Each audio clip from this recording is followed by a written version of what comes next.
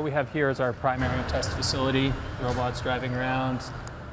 24 hours a day, 7 days a week, robots roam here, being tested to deliver, discover, to do what they're programmed to do.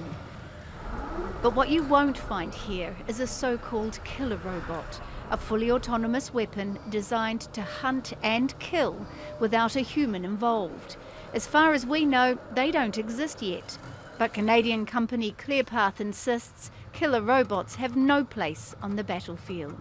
We feel that there is a line which is being crossed with this technology. We feel that on top of being riskier than anyone actually appreciates right now, there is a disconnect there's an ethical and moral disconnect from war. We think that these weapon systems are going to be used in all sorts of dangerous ways, both by major powers and non-state actors alike.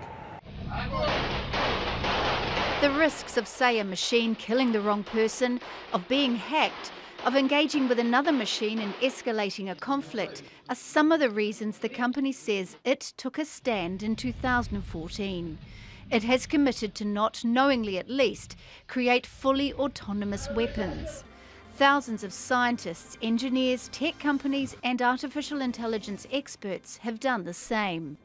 But they're not shunning military contracts completely. They say AI can be a valuable tool. The Pentagon just last month called on big tech companies to help develop its AI capabilities.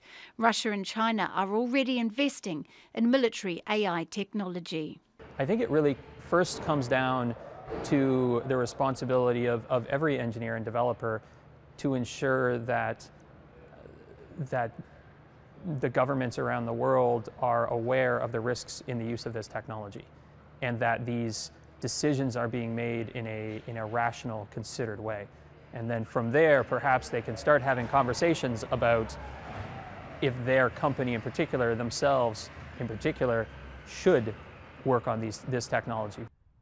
Tech workers are demanding transparency as their bosses eye new and potentially lucrative defence contracts. Some of them have chosen to leave and work for companies like ClearPath. It all boils down to wanting to know what they're creating and whether it's technology that could kill or save lives. Mereana, Al Jazeera.